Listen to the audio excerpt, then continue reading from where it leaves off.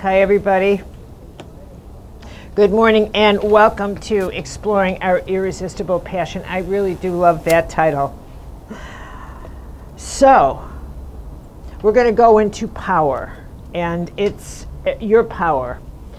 I have to start with a prayer. My new book that I've been working on for years, actually, for years.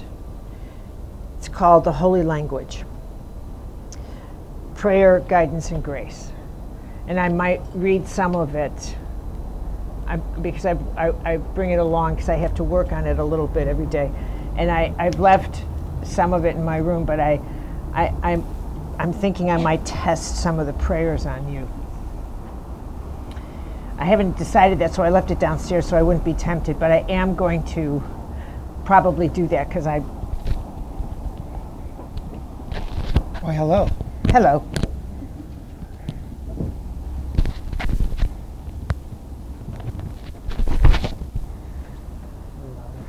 Louder, David. Louder? If you could talk a little louder. Okay. So it's my fault. So, at any rate, part of why I'm even writing this book has a great deal to do with why I want to do this workshop and this type of workshop. And this book was a long time in coming, and I actually have, still louder? Still louder? Wow. It's the traffic. You think something about the space? Wait a minute, what if I moved myself? We're good now. That's enough to do. Okay. That's about as good as we could get right now. Okay. Before it starts getting goofy. It's better. It's better. It's better? It's better? I like better. Okay, better is good.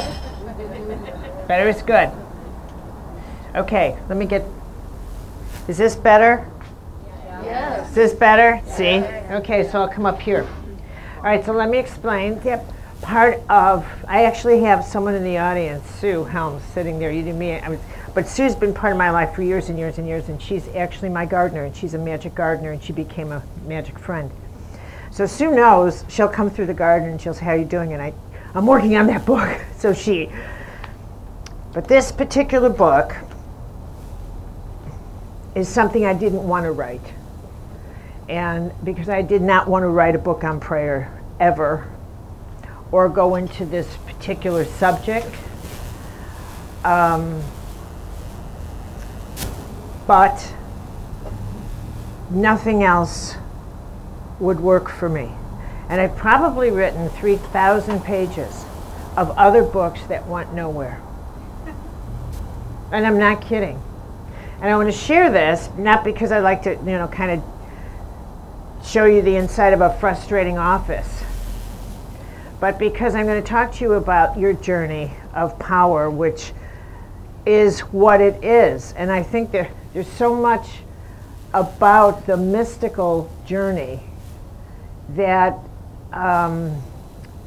is, for me, so phenomenal in that it is in our blood and in our bones. It's in the day of our life. It's in the grit of our life. It's in the it's in the anguish of our life, and it's in the triumph, and it's in the final letting go and finally saying, I'm going to do this. I don't want to do this, but I'm going to do this. And even in the agreement, it doesn't mean it's going to be easy. And why would this be so difficult for me? And maybe we'll talk about, maybe not, but it's the point is that you're oftentimes directed to do what you just don't want to do. And even in discovering why you don't want to do it, there is a treasure and an anguish. And this is the nature of what I have come to understand as the divine. Now, when we talk about power, and it's the only, to me, I want to repeat that power is the fundamental ingredient of life. And one of the jewels in your pocket now is that I want you to see your life and everything in your life, every experience in your life, everything about your life as a power negotiation. every word you use, every attitude you have, is this going to disempower me? Am I doing something to disempower another? Is this disempowering my health? Is this disempowering the whole? Am I afraid to empower this person? Even a compassionate thought disempowers. Do I need to have a horrible thought about this group of people to disempower them from a better life here? Everything you do is a power negotiation. Everything you wear. I want, Beth and Janet in the back are two of my closest friends, are like my sisters. And we have adventures. And one of the adventures that Beth and I often do in London is go to this Fortnum and Mason, and they have a place, where they sell vintage la-di-da clothes. And they sell fascinators. Now Beth and Janet can wear fascinators because God gave them real hair, but me, right?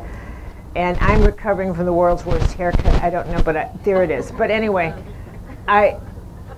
we go and Beth can wear these fascinators. And I was with a friend and I put one on with a what do you call that, a pheasant feather? And she said, oh yes, that's you. And I just looked at her, right? But there was a dress there that was one of those dresses that you could dream about wearing, right? And I can put my body into something like that. And I put it on. Do you remember that, Beth? And it had all these jewels, huh?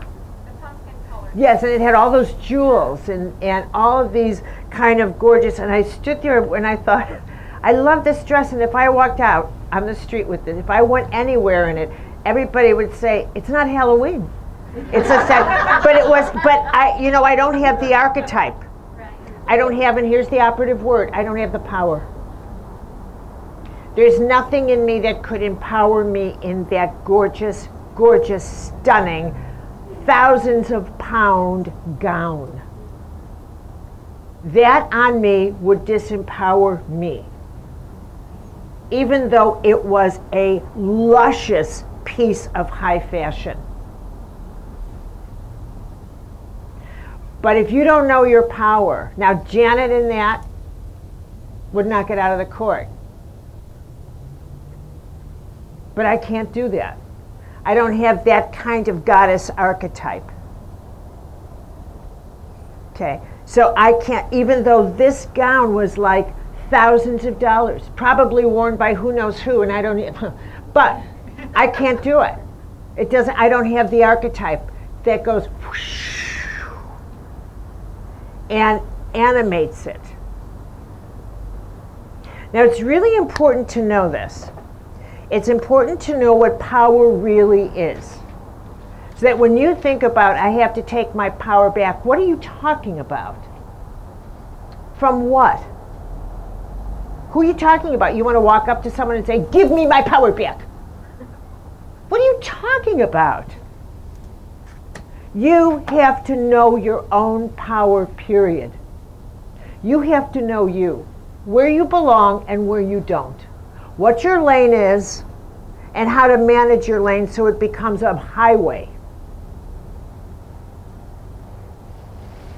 Nobody has your power. If you don't have it, no one else does. You've never animated it.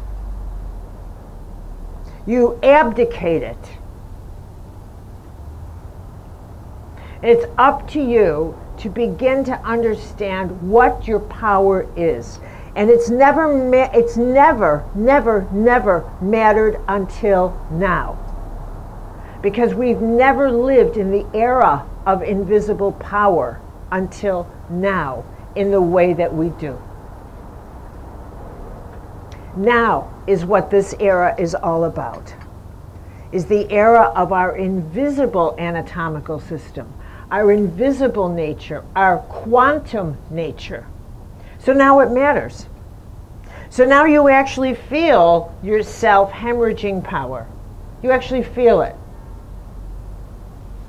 Before the quantum age, before the nuclear age, before we were nuclear creatures, we didn't measure ourselves like this. We didn't think like this. We didn't have the vocabulary, the tools. We didn't live in that world.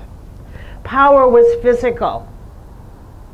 We measured it in stuff and in substance and in the class of people we were, and in aristocracy, and in our capacity to push people around and stomp on them. And now we're moving through. And shortly before that, even as recent as the late 1800s, people still, amazingly in Russia, where they still had serfs. Lenin was the child of a serf. They would actually have card games and bet serfs. Bet human beings. It's incomprehensible. But that we are such primates. We are just a century away from being that type of creature, where that was acceptable, to bet human beings. I'll bet you 1,000 serfs on this poker game. And it meant nothing. It meant nothing. But that was an acceptable part, depending on where you lived. So let us not kid ourselves that we are that advanced. Can we agree on that? Yes. Let's not think that we've just, boy, have we made inroads. No, we haven't. No, we haven't. No, we haven't. No, we haven't. And in fact, what we're facing in our country is, look how easy it is for us to go backwards. Right. We're still making pipe bombs and whatever. I mean, it's astonishing. Oh, I say our country. I forget that I'm in Canada. I'm going south of here. Okay, so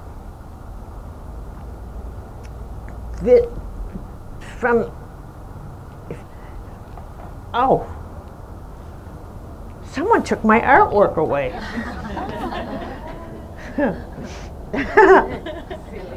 Silly. Someone removed my artwork. Well, we'll fix that. Okay. Wow. Goodness me. Okay, in these pieces of these illustrations that most of you have seen before, those have not, you're in for a treat. But they're simple, but they work, and they illustrate points I want to make about you in power. And honestly, I learned so much from being a medical intuitive about what I didn't realize about us, which is we are really power creatures. We're invisible power creatures. When I started out,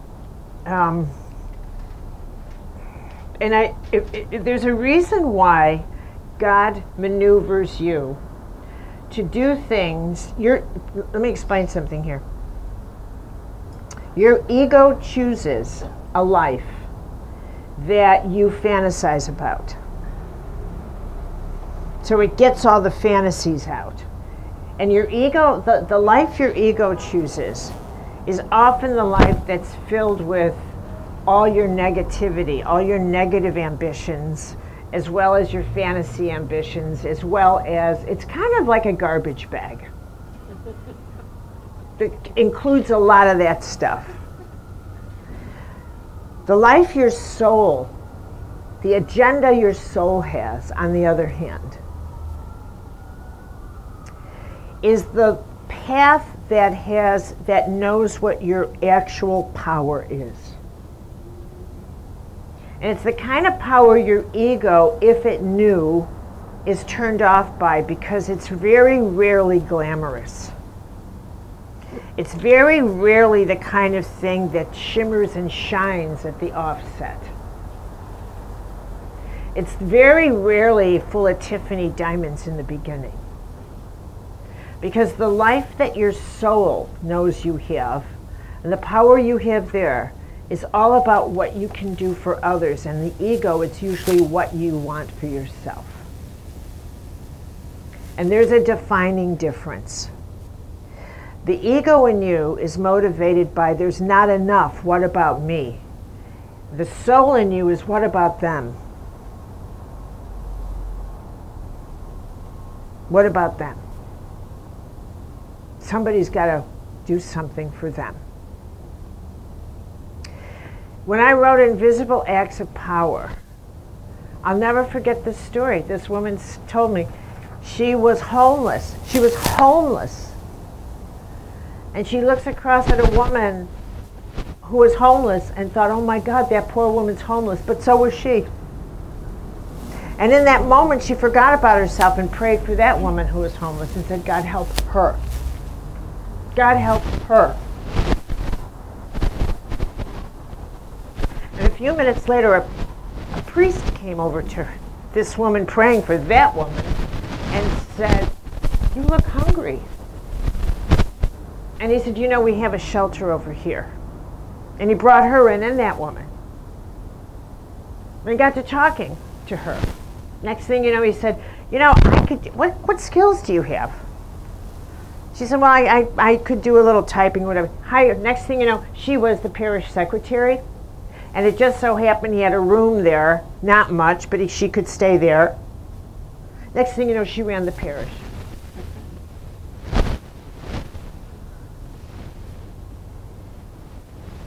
Okay?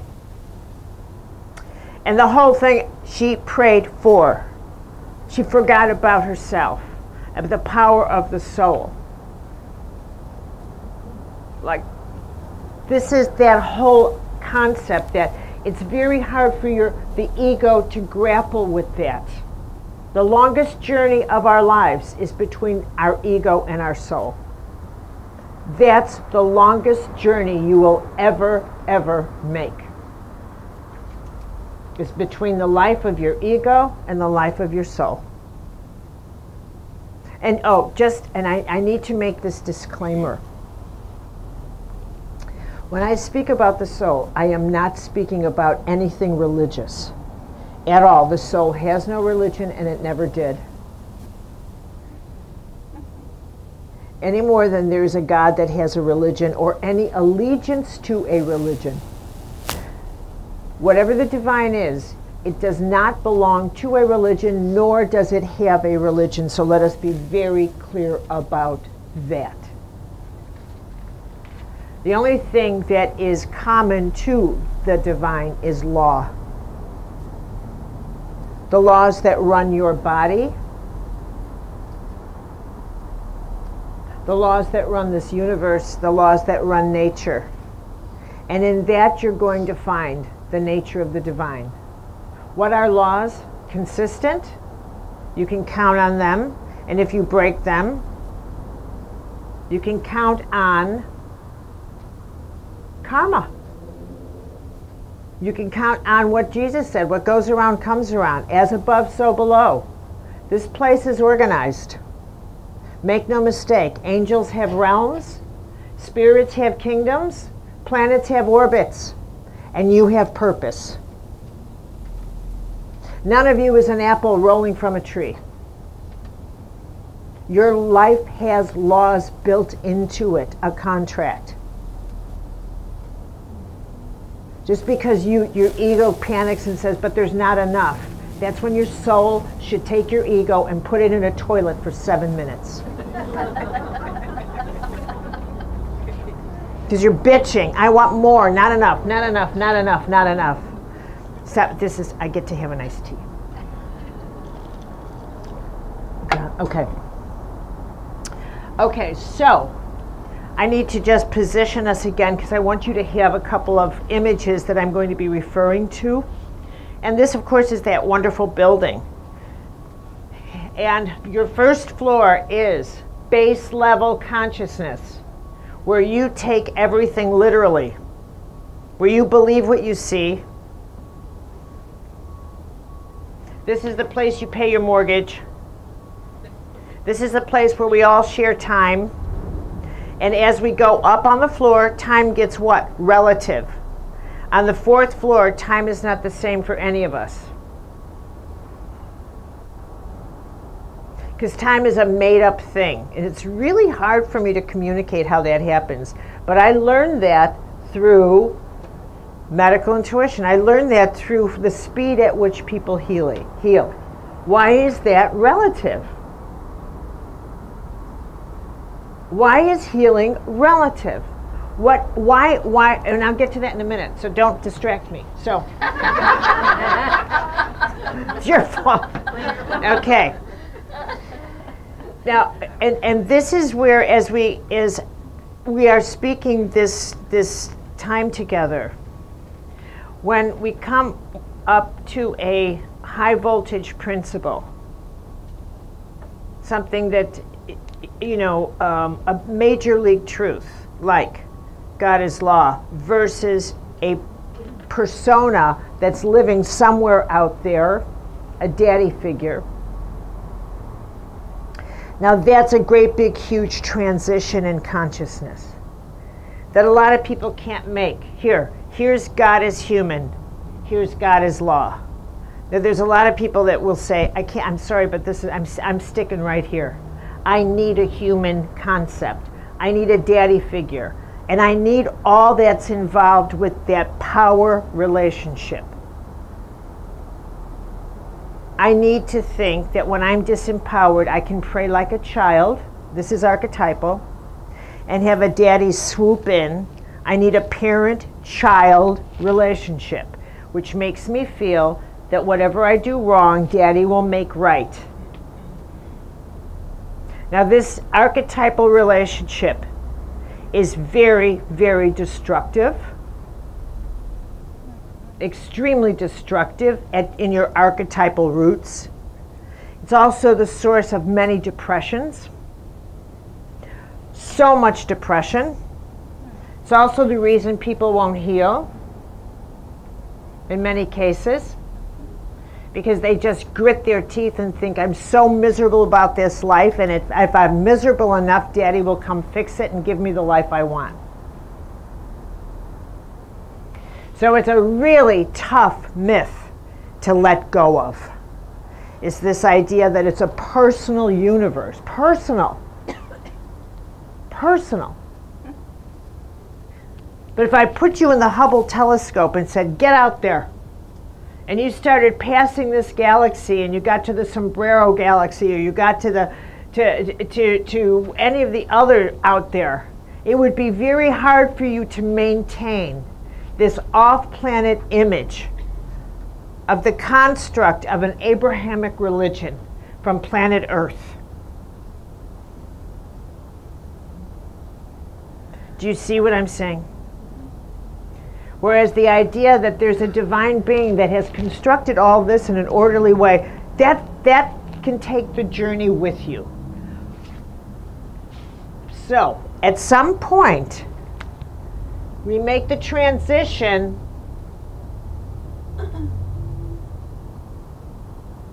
to impersonal power. From personal to impersonal, and that is huge. That is your major transition. That's going to be a major transition point where how a person manages your power is not about what you say to someone else. I'm going to get my power back. You have my power. You'll never get your power back that way. You just are always going to be angry and screaming and disempowered, because that works for you. You're a screaming person. You're a screaming, angry person, and your way of getting your power back is you'll show them, you will scream, and you will have tantrums, and you'll be difficult, and you'll have to complain. And this is your level of power. Loud, public. Loud and public. So that shift to realizing, I just want to punish others. I just want to make them know I'm suffering. I have an agenda here.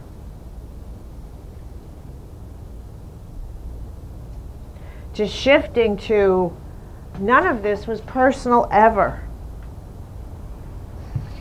None of it. I am assuming all these people here are here to serve my life when no one is, and I have got to grapple with that. And that is a hard truth to swallow. So this is the difference. Down here, things are true. Up here, things are truth. Big, huge, great big, huge difference. What is true and what is truth? What is true and what is truth? Big, huge journey. What is true will never heal you. It will make you sick. Truth heals. True makes you sick. Because what is true is relative. What is true for you is true for you. But there's no truth in it. What is true for me is true for me. It is true that in the room I'm standing in, I see all your faces. It is also true that you do not, and we're in the same room.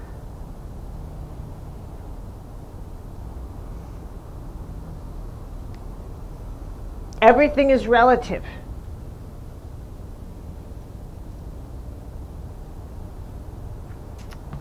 So, this journey of power, prior to the nuclear age, this type of microcosmic thinking wouldn't have made any difference. We wouldn't have even been able to comprehend it. Any more than if you said to someone in the 1920s, there's going to be a box on your desk someday, you can hit a button that says send and reach everybody in the universe in 1 second. And it's going to go through the air. It's going to hit this flying thing in the space. And then it's going to just communicate to everybody in the whole wide world. There's no way you could communicate that. There's no way you could prove it.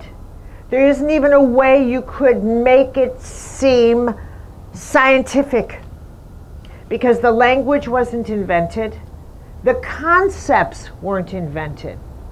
Our way of thinking wasn't invented. There was nothing about it. The groundwork, the foundation, nothing. Our wiring wasn't in place to even comprehend such a thing. We were all dense creatures here. Too dense. The moment hadn't come for us, for our quantum wiring to open up. But when we entered the nuclear age, in that 1 second, in that 1 microsecond when it went poof, our wiring opened.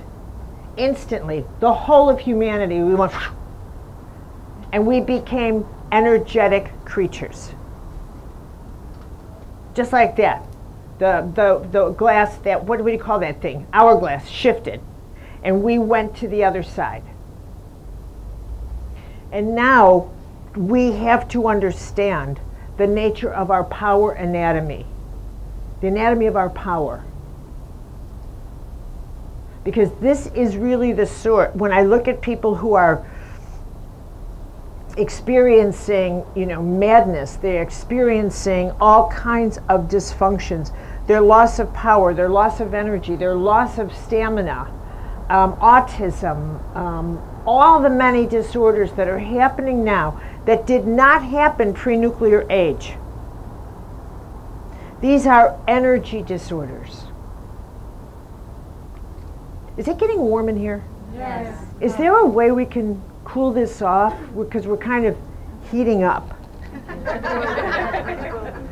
Just get some air, maybe a little air would be. Yeah, right. The plastic is also good too.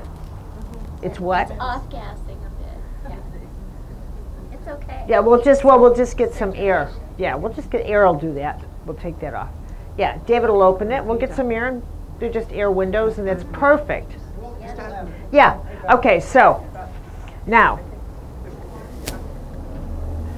we have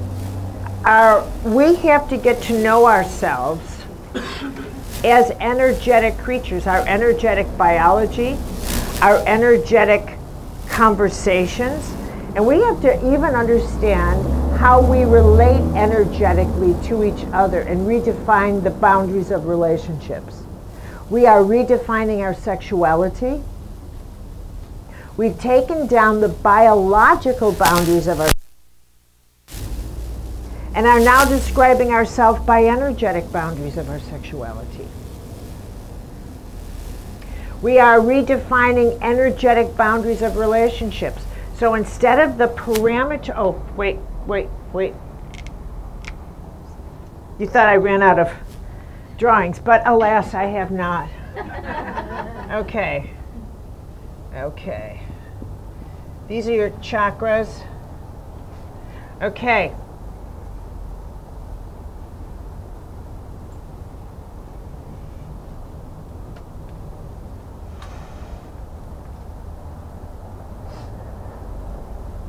Okay, this is the literal world. First, second, and third chakra. 4th through 7th is your energetic. And 8, 9, 10, which is your impersonal grace cosmic consciousness. Okay? So, your first, second, and third chakras. These are very Aries-minded. Going back to the thinking of law. Your first, second, and third chakras, even the fact that you understand that word, speaks of this new time. That's perfect, David. Speaks of this era, because your parents wouldn't have understood it, for the most part. If I said to my dad, my chakras need, blank, right? Okay, so, but symbolically, the power zone of the age of Aries, which was pre-Jesus, was to me is a time that I'm absolutely spellbound by. I'm spellbound. I'm completely saturated in. And this was a time of law. This was a time when the laws came in. And I'm going to take us back just for a little story, because I'm going to set up something that is a mechanism in us that you have to see how you work. Things about you that I don't think you even realize, that to me is so unbelievable.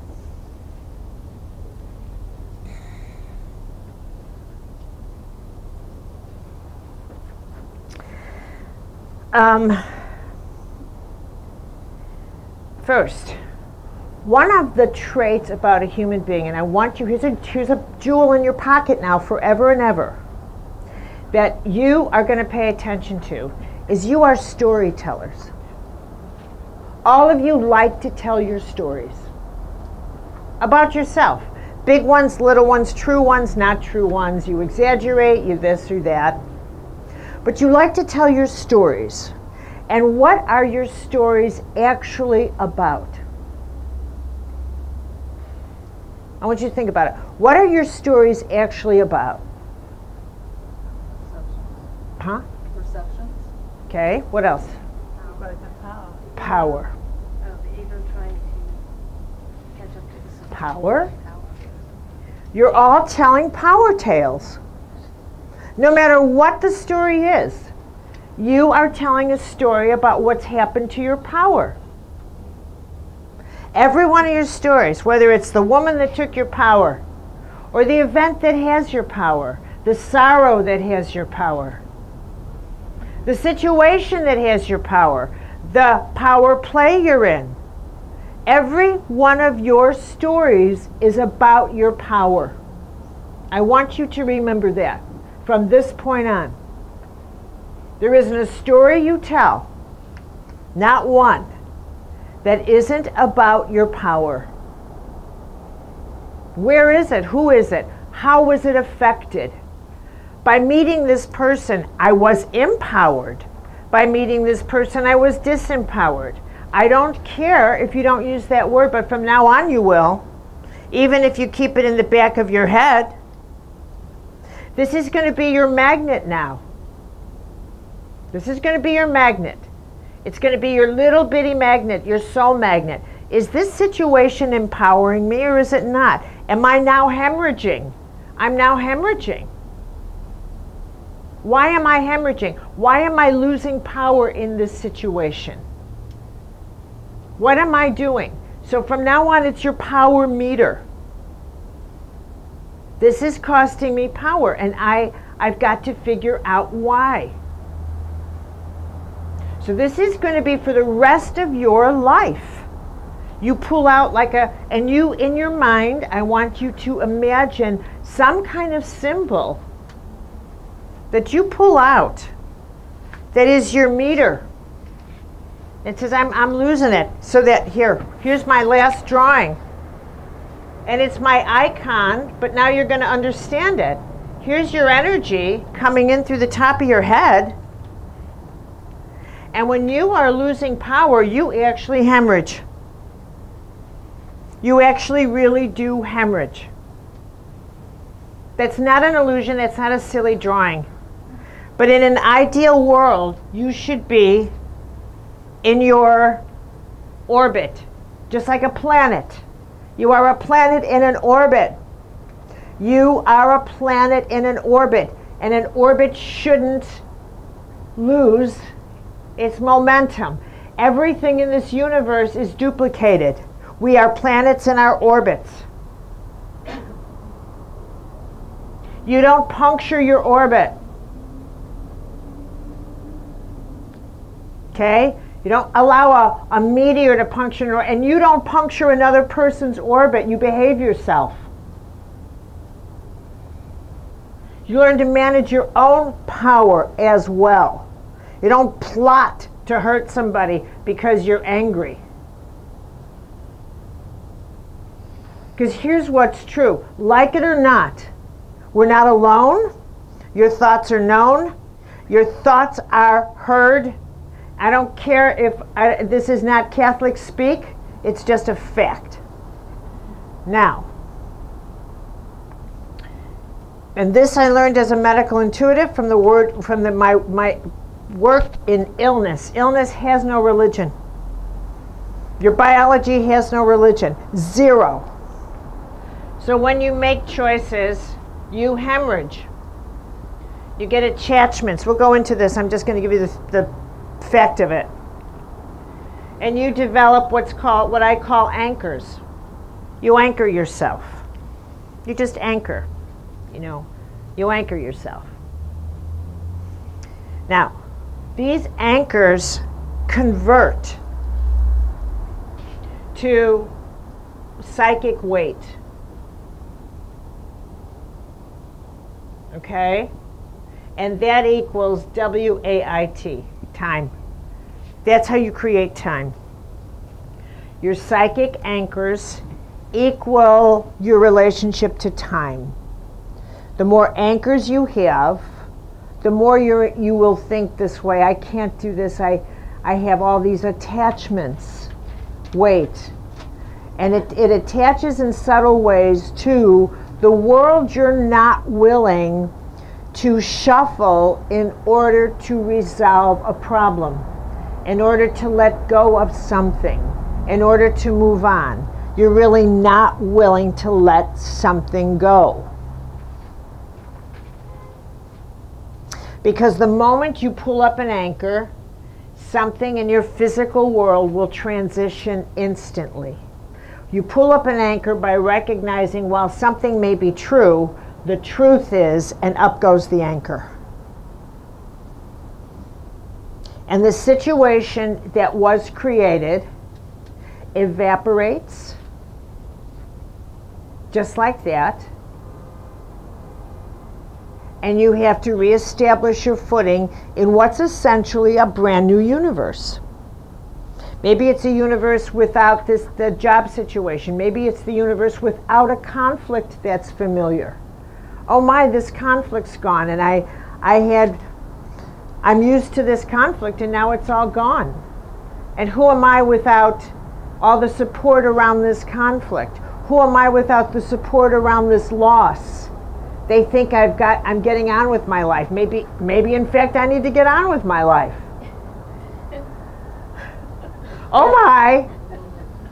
Okay, so, you know, this person thinks I've forgiven him. Well, maybe I have. Maybe I need to, because whatever it is, your world changes dramatically when you go from something being a truth, and your sense of time does. And this is where I saw, when it comes to healing, that people don't want to heal. They regulate the speed at which they heal in terms of, I'm not willing to let that go that fast. They want to extend the suffering, extend their permission to punish others, extend their capacity to use their weakness a little bit longer, because what will they have? How will they be able to say, do that for me, will you? I need that. They don't want to give up that kind of support system, and they don't want to have people say, well, come on, you can do that for yourself now. Come on, let's go. Let's start taking care of yourself. Come on, stand up. It's time to adultize. Put your big girl pants on. I know, Hannah. I know you don't want to hear it, but it's this type of thing. You don't realize how people have chosen, how often we choose to keep ourselves weak rather than take on our capacity. And in order to do that, we have to stay hostile, angry, bitter, unforgiving. The choice is, what that actually means is we have to keep a very negative inner life going by choice. By choice. In order to stay that way. Which is where you realize, I've chosen my own suffering. But this is, you cannot blame others at that point. You've chosen your own suffering. If you recognize, this is what it means to finally come to terms with truth in yourself. I've chosen this, and I'm not blaming you. I've chosen to be weak, and there it is. It's a rigorous thing, this business of truth. It's a rigorous thing. Okay? Yeah. How do we know when we drop an anchor? Do we feel it? Is it? How do you know when you cut an anchor? When you create an anchor. Wait a minute. I'm gonna let Beth come with. Love the briefs. How do we know when we create an anchor, when we drop an anchor, and also how do we know when? In other words, what do we feel in the body? Well, everybody knows when they've just engaged an anchor, because you're usually gutted. Does it always have to be the stomach, or can it be? I mean, you know. Well, you have an example of when it's coming in and then you hemorrhage, right? People create illness. The first level of anchor is always in the first, second, or third chakra. So you're going to feel it somewhere in the lower back. You'll feel it in the stomach, because it's visceral. It's visceral. You'll feel a tightness there. You'll feel it in the cold. You'll feel it somewhere down here when you've anchored. It feels like a punch, which is why, I mean, when people are feeling threatened, or they're feeling like because this is where the fight or flight mechanism is. This is where you first get the signal in your intuitive system. Get out. Don't do this. This isn't safe. Where your system puts up a field of protection. This is the first place where, if you are not listening to your own guidance system, which is going, Mayday, Mayday, Mayday, then you start feeling it here. You start feeling it right here. And all of you know the sensation? Yes. Okay. So that's what it means to feel like a hemorrhage, you know. And then it will spread up. And it can spread then into the heart area, heartburn. It can spread to this area. It can then spread to various other areas of weakness in your body, and the anchor will go from there. And then it also depends, then it takes on its specialty. It becomes a boutique anchor. You know, but you know, really, because it depends on whether the anchor is financial, if it's personal, if it's child. I mean, you know, anchors are boutiques. If it's deception, you know, it depends. I mean, there's any number of anchors that we have. If it's lust, if it's, you know, got it? And so you have to, when you cut an anchor, it's in the middle and then the right part. When you cut an anchor, I'll put it in small, because small works for big. If you get it small, you'll get it for everything.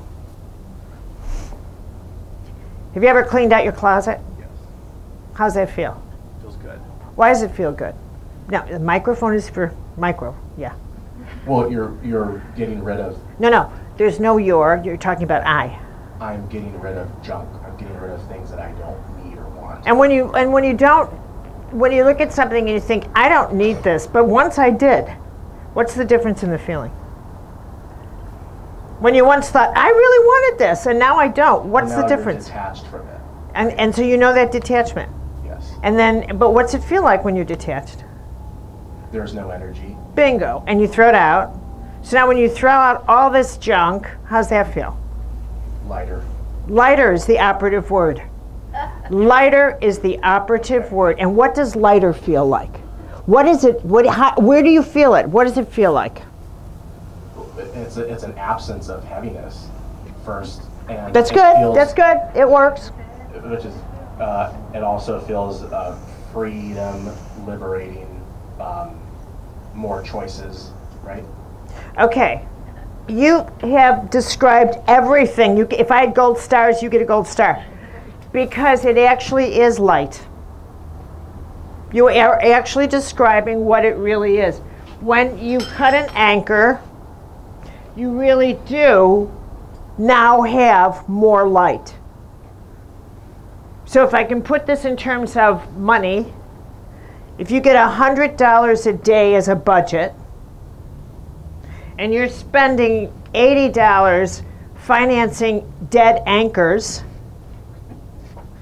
and then you suddenly cut off $40 worth of dead anchors, you now have $60 a day to finance your health and well-being and your life in present time.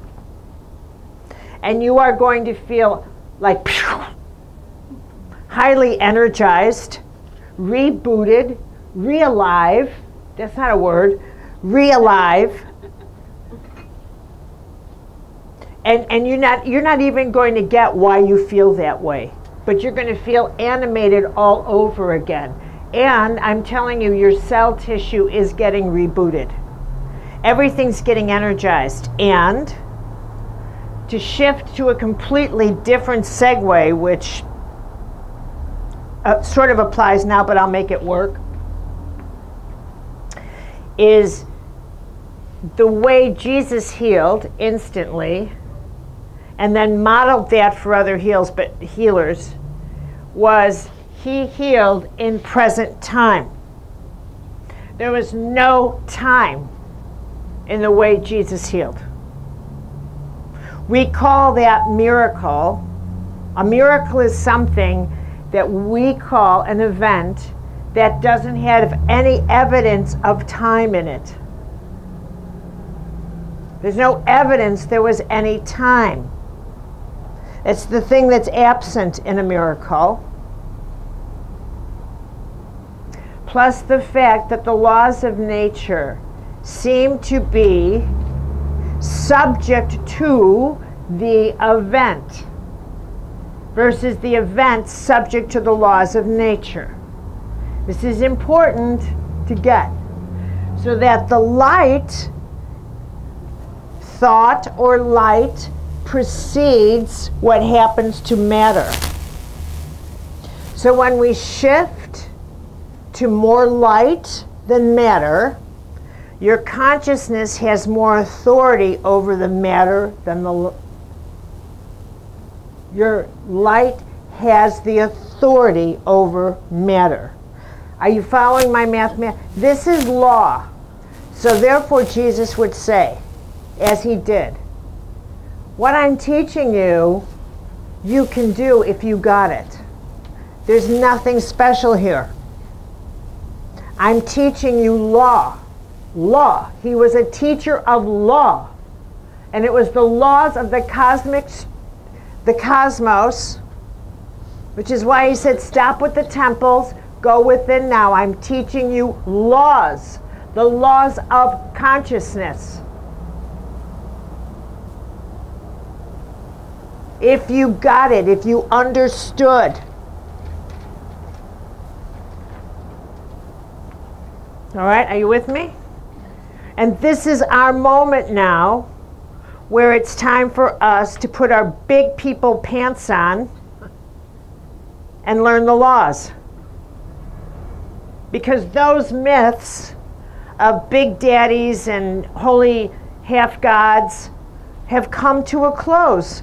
They've served us as far as they can. We now are on a planet that requires we become whole. Your body is your micro-earth. And you've been already downloaded by the belief, the truth, that none of your body organs, i.e. nations, are sovereign. You cannot treat one of your body organ nations with so much priority that the other organs in your body suffer, or your whole earth is going down. Now, the way you treat your earth is felt in the whole earth, because what is in one is in the whole. Now, you're going to learn that and live by it, because that's the law. We are a bio, holy, spiritual, ecological system. And this is the nature of God in us and around us. We'll never balance this ecology with light bulbs and recycling. We have to recycle ourselves. It is we that need recycling, not our trash cans. Unless we get it. And we have got to become capable of living on this planet as one whole system of life, getting that we are all one. Like it or not. Now we don't like it, and we have got to reach a point where we do. Do you understand? We don't like it. We didn't grow up liking it. We were raised not liking it. That's our ego. Now you're going to bitch slap your ego till you get it out. Because we need to like it. And if not, gird your loins, because that's where we're going. That's the command of heaven. Like it or not. And if you don't, die. Because we'll die off. We will be the species that die off, but we won't win. No matter how much we fight. No matter how much. We will never win. Because this any more than you can put up a fight on behalf of your kidneys. Because you want kidney doctors to win. But the fact is, holistic medicine is here to stay. This is the way we're going. Now, that is a high truth. And there are a lot of people that will not make it up there. They simply can't stand it. It's too big a truth for their little minds, their little bodies, and their tiny hearts. And they'll implode before they get up there. They just can't bear it. They just can't bear it. It's too much. They can't evolve that fast. They can't evolve, so they'll recycle. That's okay. Because from the universe's point of view, it doesn't matter. You get many more lifetimes. They don't. Our lives are not valued in the same way that we value them. It's like, oh well, all right. It's not a big deal from that point of view. Just keep going. But this is the task that we are faced with. And we are on the cusp of entering that holistic era. So when people think holism is about medicine or health, you're crazy. That was the carrot. It's about living a whole different consciousness that is the most rigorous mysticism that human beings have ever known. And a lot of people are not going to be able to do it. There's nothing easy about managing the whole of you in front of the whole of you and realizing there's no part of me that likes you. And that means there's something in me. And this is not the way I want to play this game. This is not the way I want to play this game. This is really not the way I want to play it, but here I am. And what do? And it means that no matter what problems we see, we've got to find a way up to a higher altitude to resolve them. And nothing is as difficult. So you either toss it in now and say, no, like Muktananda said, don't go on the spiritual path, because once you do, you can't get off. You can't get off, and it's better not to start. It's better not to start, because it's and all the great Christian mystics, Catholic, would say, don't go in your soul unescorted, because it's that difficult. And when I was in my late 40s and I realized I don't pray, not really pray, not the real thing. And I was standing in my kitchen and I thought, but look how smart I am, right? Oh my God. And I remember standing there thinking, oh my God, where did that thought come from? And this incredible, ooh, like I had crossed a Rubicon, like something that I had crossed, some kind of Rubicon that said, you don't pray.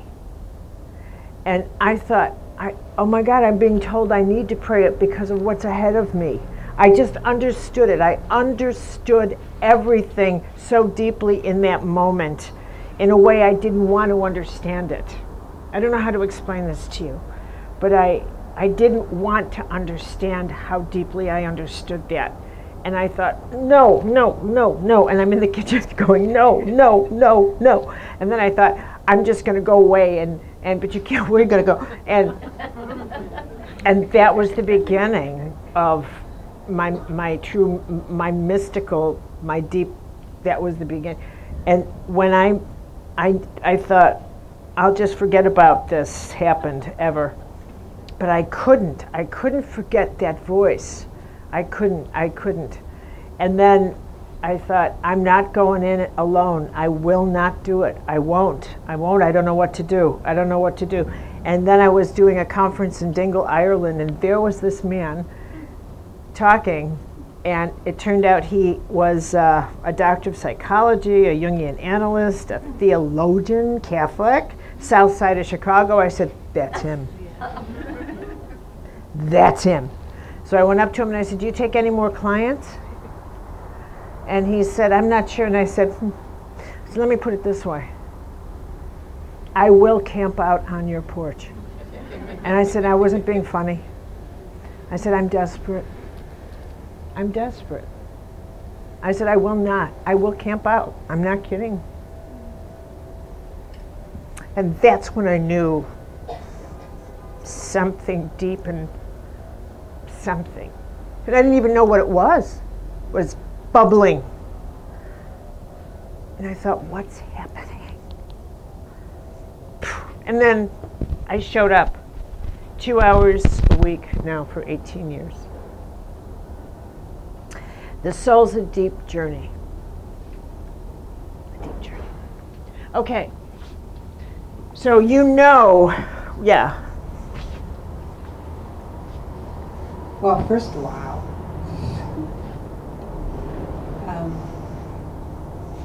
You know, you started off talking about this book that you're writing about prayer. And I think I stopped breathing back then, and so I wanted to. And it feels like this is what you're really speaking about. Like, how do we move from the personal to an impersonal prayer? And yet, Yes. we need company in the journey. That's right. And, you know, and how to voice that without being infantile. That's right. And at the same time, I don't know what it is. Like, maybe it's a different way of being with each other. That we are the company. We are the gods that we were always looking for outside. Mm-mm. And what does our prayer now sound like? Exactly. I mean, I think that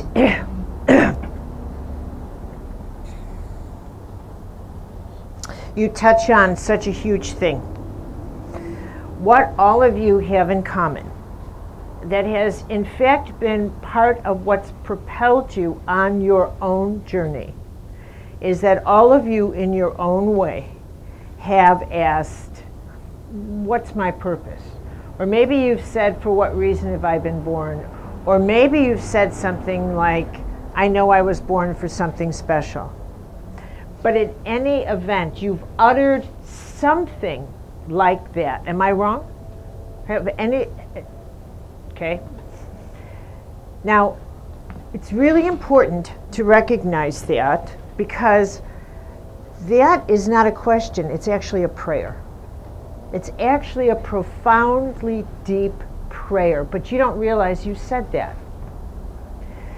But it comes in this incredible mixture of time in which we've kind of given birth to a hybrid ego that is more than our first, second, and third chakra survival ego, and quite less than the soul. It's a hybrid that we've called the inner self. And we get into this inner self, and it's like this transport system that allows us to go into the world behind our eye and begin to speak an interior language, begin to examine our psyche and our soul, and begin to speak about personal needs in a way that was never allowed before. We took the word self that goes with ego, but it was always selfish, and then the inner self got it, and it's called self-development, self-empowerment, self-protection, personal boundaries. This is language of the inner self. What the heck's the inner self? And then the inner self has become this part of you that you turn to speak up on behalf of, well, for example, your deeper needs that you didn't quite know you had. So it goes on this the exploration of this part of yourself, and it comes back and reports in. So it oftentimes is the first unit, like the moon unit, to go into yourself and come back and report about wounds that were long forgotten in your tribal personality. Comes back and reports about, begins to kind of locate, like a moon unit, what is that deeper thing in me that I see floating there and it looks like this big glowing substance that looks so beautiful. It's your soul, but you don't quite want to go in there because you start decorating your inner moon unit, and it starts getting real comfortable in there. And for the first time in your inner moon unit, you develop a moon unit language. You can speak from this place in a way that you never have before. You can start reporting in all kinds of things that you're discovering, wounds and injuries, sensitivities. You can start establishing rules for yourself that weren't allowed in your tribal ego when you were selfish, but now you're in your inner self. An inner self to command unit, these are my boundaries. Now you're a different person. Now it's very different. You can't talk to me that way. Out. Over and out. Okay. Inner self. Now the inner self has come up with all kinds of ideas about itself for its own longevity, because it has no intention of evaporating the way it should. It's on a temporary lifeline. It was only meant to take you across. But we've decorated it to become a permanent home. It's a problem. It's not a permanent home. But we've made it a permanent home. So you have to start reverting to keep it a permanent home. But in the inner self, part of its journey is to get us to discover, wow, we're quite a creative enterprise in this world behind our eye. We're quite something back here. I have to manage me. I have to get me. I have to deal with my conflict between wanting to abdicate my responsibility and power to other people, so they pay my bills or take care of me, or responsibility, and take care of myself. I have to figure out how to manage me and survive. I have to figure out how to be me. I have to figure out what this power is, how to love, how to use this power that's me, how to individualize. Now, I have to figure out, what do I believe? Who created me? What reason? Now the inner self likes itself so much. It's manufactured its own theology. I think I was born for something special. By God, I think I was. I was born to do something very special. I'll drive myself around this world until I see something special out my window. I was born, and I'll give birth to little beings in little moon units and tell them they were born for something special, just like me. And I'll tell everybody I know, these are moon unit babies born for something special. See, boop, boop, boop. They're all over. Even by the time they're 3 months old, I can tell that's a special moon unit. Christ. Okay. Meanwhile, this idea of being special has enriched our way of thinking so much that we're so impressed with ourselves that we can't bear to have anybody challenge our specialness at all. No, no, no, no. You will be shunned from my moon unit. Shunned forever. Simultaneously, as part of what's happening is our interior senses are opening up. Our intuition, our psychic sensitivities are opening. And we can't manage that because it makes our moon unit go like this and this and this and this and this, like I'm being bombarded by all this energy. And I have to learn to read this energy in my moon unit. And this requires prayer. This requires this. But the problem is my moon unit's not programmed with any high voltage concept of God. I've decided in my genius that I know how this universe was created. And I've decided that I know exactly what I don't have faith in with great conviction. And I don't know what the hell I do have faith in. So I'm a floating moon unit, faithless, looking, of course, for my great reason to be born in a God I don't even have belief in, so there you go. I'm a lost moon unit without a cause. On a holy mission going nowhere. And that's the truth about most people's lives these days. That's exactly what it is. All because you're so damn afraid to make a commitment to anything, lest you are humiliated or bored. And that's the shame of the narcissistic ego these days. 'Tis true. 'Tis true. So, and then there's prayer. Because that God somehow doesn't feel right.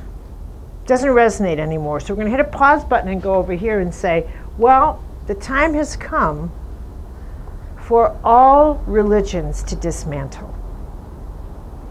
Because and it's not the criticism of those religions, believe me.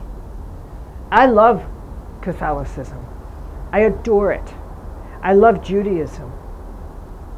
I love these traditions. And I love the mysticism from them. And it is the mystical traditions that I am putting in my jewel box. But the packages they've come in, the religion is the politics of God. Let's be clear. And the mysticism, the jewels, belong to the cosmos of God. And these will remain. These will remain, the great mystical teachings.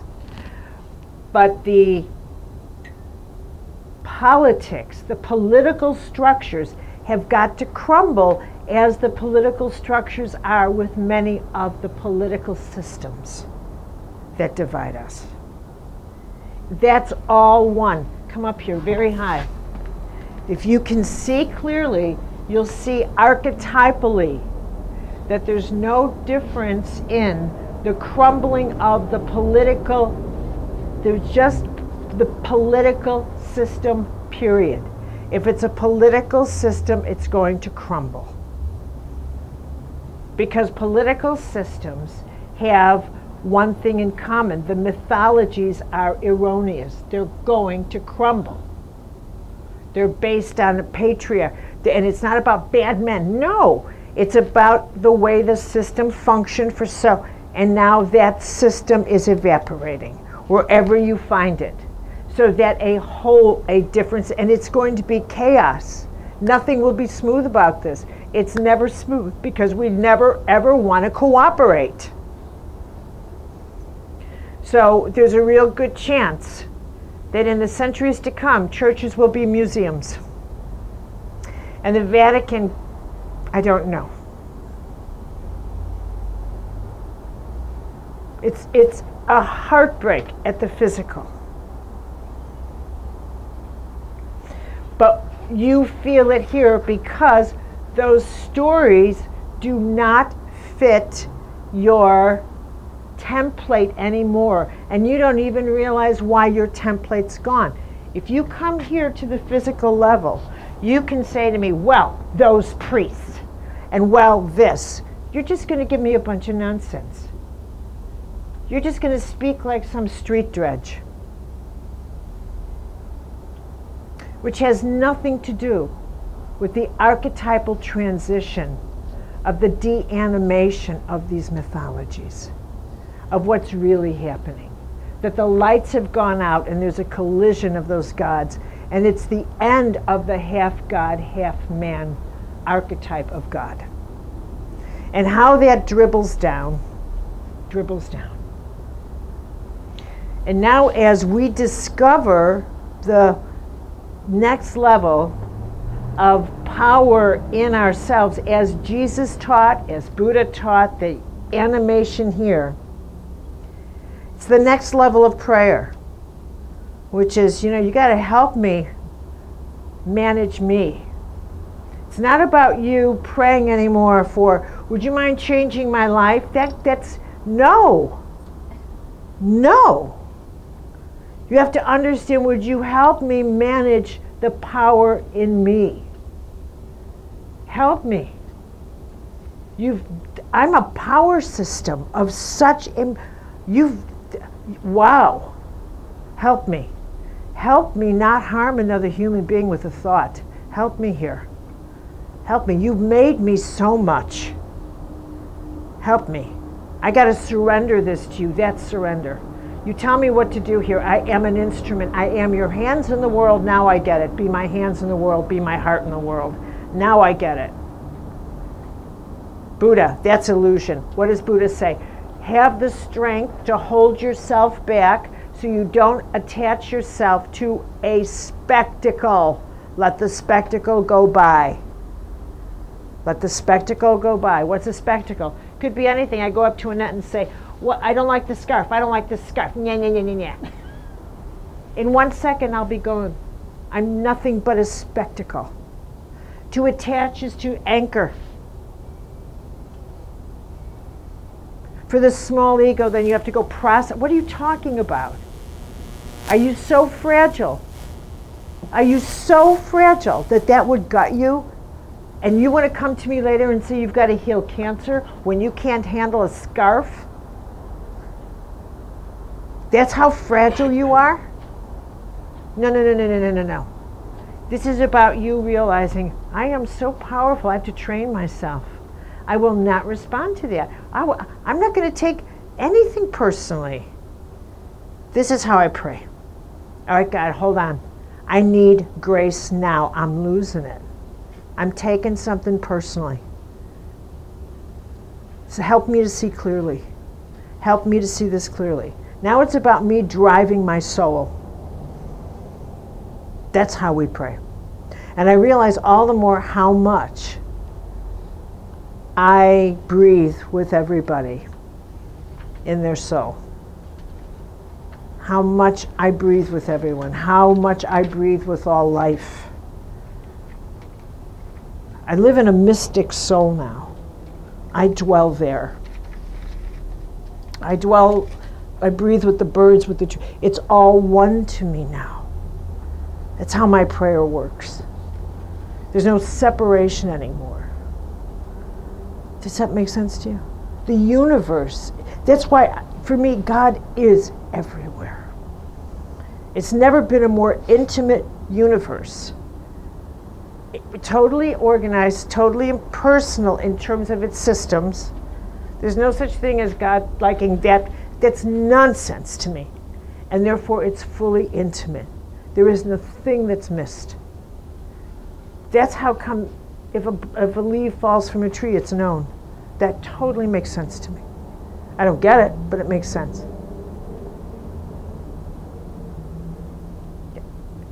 Yeah? Question. Yeah, I can see you're full of questions. Face full of questions, dang, unmistakable. Go. Yeah, go. Anyway, yeah. Just grab it and go. Okay. You asked earlier that most of us started on this journey because we must have asked ourselves, what is my purpose in life? Why am I here today? Yeah.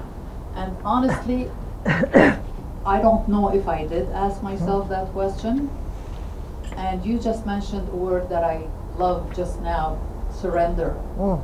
And I'm sitting here thinking, why do I need to know what my purpose is? Yeah. Why do I need to know why I'm here in this life? If I'm just surrendering to God, and God is going to show me the way, and God will be guiding me. Sorry. No. So I'm just going to surrender, and whatever is going to happen will happen. So I don't need to know. Yeah. I guess it is what I'm saying. And it's not just you don't need to know. it's more than that. It's that every day you have to, it's oftentimes when, and I'm not sure you mean it this way, but oftentimes when people say that to me, they mean it in the physical. I don't need to know, but still I look. And still I look for signs in the physical. Well, I'm answering things further. And so I still look for things to work in a certain way in the physical, or to unfold in a certain way in the physical. And so they still look for the manifestations of God in the physical, and then therefore in ways that suit, here's part 2 of that, polarity thinking, which means it has to be easy. If it's not easy, if it's difficult, then God's not there. So it has to be easy. It has to be pain-free, because if there's pain, then God's not there. It has to be right, otherwise it's wrong and God's not there. So you slip in, always when you're in the physical world, you think in terms of polarity, which means you also think in terms of time. So it means you think in terms of the immediate, in the moment. So you look at everything in the moment as if you can see anything at all from the first floor. You're looking from the first floor. You're looking at all this stuff right now, and if it's a mess, and if it's here, and if it's and in the immediate, and you, if it doesn't make sense to you right then, and if it's difficult, then something must be wrong, because that's how you calculate when you look in through the lens of time, space, stuff, polarity. And that's what a lot of people do. And some part of you does, or it wouldn't be weighing on you, okay? Whereas if you know, and I get that, it's very, because we are in the physical world, so let's face it. I mean, if you're hungry, you're looking for food. So there it is. It's as simple as that. The other, but from the, what is also true, the truth is that prayer is a 360-degree energetic, nonstop energetic grace response that's happening in every single movement of everything the moment you say a prayer. Now, you don't understand that. We can't understand that. We can't comprehend that, because it's not the way we work. But from the second we utter a prayer, all things, if you release the prayer and say, get busy, help me out, somehow that electricity of grace is active in the air and functioning. How it may work in someone's thought forms, how it may organize cause and effect, and how that cause and effect may be operating on something that you won't see for a month, but it's the system's engaged. The system is engaged. And if you immediately look to the physical, and here's where you get yourself in trouble. You look, and people always do this, they say a prayer and they look to their history. It has to solve that problem, and it has to answer that, and it has to be this and that, and they look to their history to make a certain thing better, or to make something better, and they look at the way things have been resolved historically. And they can't imagine something being resolved other than the way they've been resolved historically, or if it's never been resolved, well, then it can't possibly be resolved, because look what happened before. So you tend to look backwards to your history instead of realizing that has nothing to do with how prayers are answered. You're being an ordinary mortal. So when you do say a prayer, add, and help me not be an ordinary mortal. Help me not think like an ordinary mortal. Get me out of myself. Okay? Just show off. Just show off. And then lights out, go to bed. Yeah.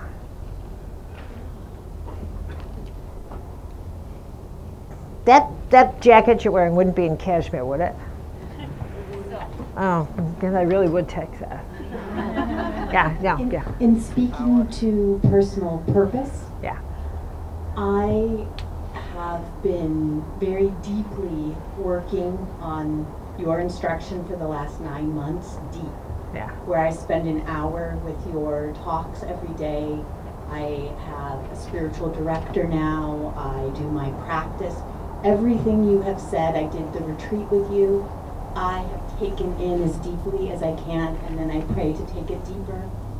And what I've learned my purpose is to wake up and live my life. Bingo. That my children are my teachers, that my partner is my teacher, that where I go to the market, when I have a meeting at my son's school, that is my purpose. How I treat my customers, my employees, that is my purpose, and I don't have to make it any further than that. Bingo. That's it. I am fully in the life you gave me. And then Think maybe of that. something else will come. No, think of that sentence. I am fully in the life you gave me. Thank you. And when I don't often leave where I live, and when I drove away to come here, I was so deeply moved of my life. Bingo. And my family. And normally I just do, no matter how hard I work, I take them all for granted, and my daughter drives me crazy, and my son drives me crazy, and I had to drink wine every night because my life drove me crazy, and I stopped, and I guess I'll stop speaking too, but my point is, as soon as I really showed up for my life, everything... It didn't drive you crazy. One of the greatest gifts you can give yourself. One of the greatest gifts, and I know that because this happened to me 4 years ago. So let me say it took a bit of time, and I hope it doesn't take you as much time, but is to step fully into the life you've been given. I have to tell you, nothing feels as good. And mine came after I broke off yet another engagement. But no, I'll tell you this, and we're going for a break. Not kidding. It's the truth. Right? Is it not the truth, guys? Is it not the truth? Right? And after I broke it off the first hour, I exploded in ecstasy, and I thought, this isn't right. This isn't right. And then I got happier the next hour. And then the next hour. And then my mother said, something's wrong. And I said, no. So then I woke up the next morning, and I was still in my happy bubble. And I thought, this is not right. This isn't right. And then I got up the next morning, I was in the happy bubble was bigger. And I thought, this isn't right. And then it got bigger and bigger. And I kept thinking, I'm not moving. Because this is like so, and I even thought that one day I got to walk slowly because I'm going to break this happy bubble. And it got bigger and bigger. And I thought, what the heck? I mean, I'm not prone to hallucinations, but if I was, this wasn't bad. And I thought, what the heck is going on here, right? And then I realized I was fully me. Fully, totally me. I was and I am a mystic. And I am a writer. And I am fully this. And I don't want to marry. And I don't want anybody in my life. And I love the life I live. And I am just fully, totally happy me. And yes, I thought, wow. I felt so whole, so complete, so fully full. I can't even, I was like in ecstasy. And I've never ever in my, like for the first time I thought, I don't want to be anybody, I don't want to be anywhere else, I don't want to do anything else. Every night I think, thank you for the creative mind you've given me, the creative soul you've given me, for the business partner, my family, thank you, good night. With only thanks. that's it. You don't want to be anywhere else. You never tell yourself, I know there's something. No, there's not. This is your something.